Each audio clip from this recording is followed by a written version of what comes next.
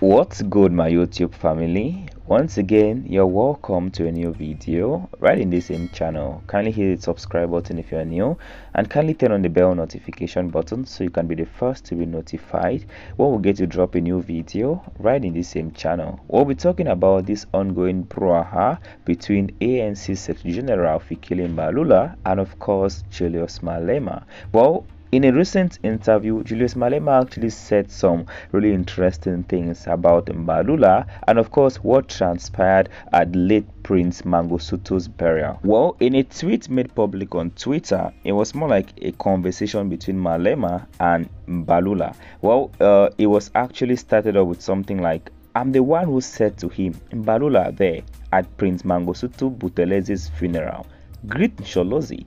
He wanted to avoid Nsholozi.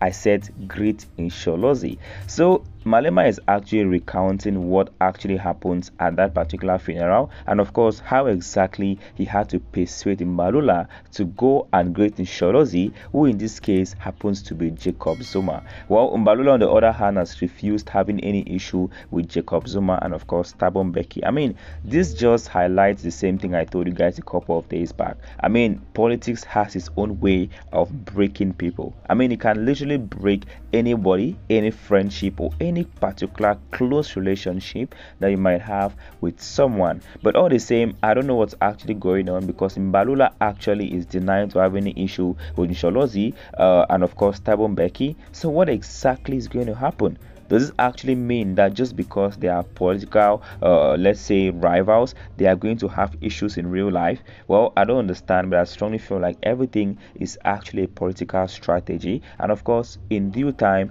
they are going to be fine.